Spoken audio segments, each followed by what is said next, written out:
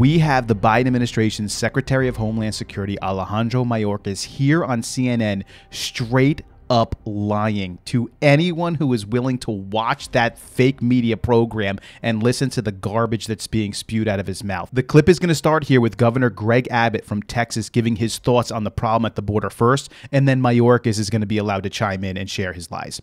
Check it out. The fact of the matter is there are laws on the books passed by Congress of the United States right now that authorize the executive branch to deny illegal entry. The president does not need new laws. The president needs a backbone to make sure that he enforces the immigration laws that are already on the books.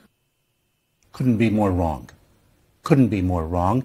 And as a matter of fact, former President Trump tried to close the border, and it was enjoined in the courts and never saw the light of day. This coming from an individual who is purposefully refusing to coordinate, communicate, collaborate with other officials and trying to wreak havoc in other cities and states across the country. Now, let me show you just how easy it is to rip this guy to shreds and reveal him for the disgusting, corrupt liar he is. In Biden's first 100 days, by executive action, and this is what we're talking about, he repealed 94 of Trump's border policies within the first 100 days, which led to the disaster that we are facing right now. Put back the 94 executive actions he did by executive order repealed in the first 100 days. How about that? Did he need legislation? I just want you to know how much of liars these people are, because he looked into that camera and he said,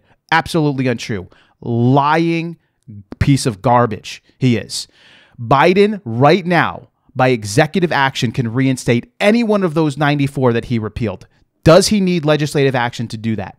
Did he need legislative action to repeal those 94 in his first 100 days? Of course he didn't. When Biden did that, they bragged about it. They said, look how great we are. Look how civil we are. We're so wonderful. We took care of Trump's racist policies. And of course, under Trump, we didn't see any kind of numbers like we're seeing right now.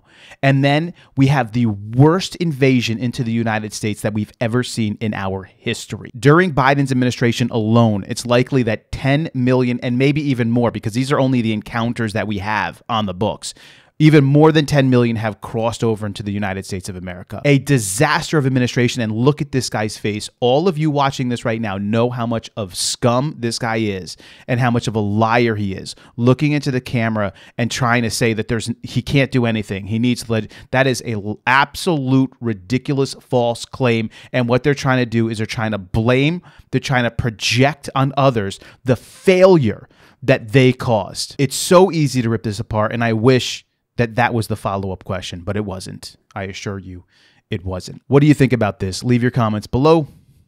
I'll catch you in the next video.